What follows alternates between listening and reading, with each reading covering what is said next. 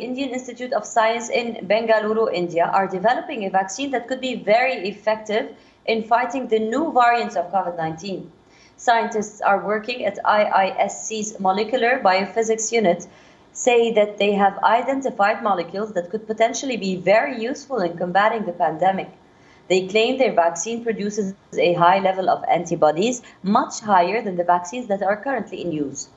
In the trials concluded on animals, the molecules developed almost 8 times the amount of antibodies that are developed in recently recovered patients of COVID-19.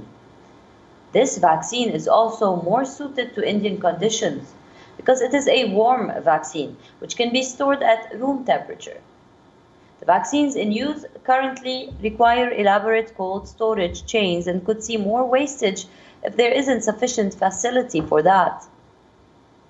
Professor Raghavan Varadarajan, who is a professor of molecular physics at IISc, was working on an influenza vaccine for the last 4 years, but shifted focus to work on a vaccine against the coronavirus last year.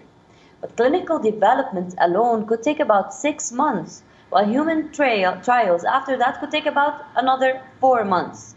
It could still take a year before the vaccine is available in the market. We were earlier joined by Raghavan Varadarajan, professor at Indian Institute of Science, giving us more insights on this. Let's listen in. So what we found is that when we lyophilize the protein, it remains stable to high temperatures for extended periods of time. So in that condition, it can be transported and stored without difficulty. And then just before before vaccination, it would have to be resolubilized.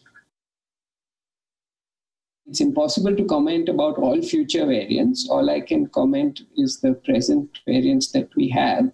And so we have tested the immune sera against a variant from South Africa, which has caused considerable decreases in vaccine efficacy. And the sera that we have elicited are able to well neutralize this particular variant.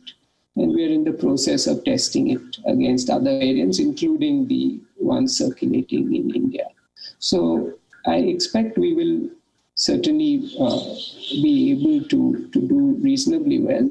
And we can all, by the time the vaccine is ready to be put into use, there may be new variants, and we can incorporate those fairly rapidly into our formulation as required.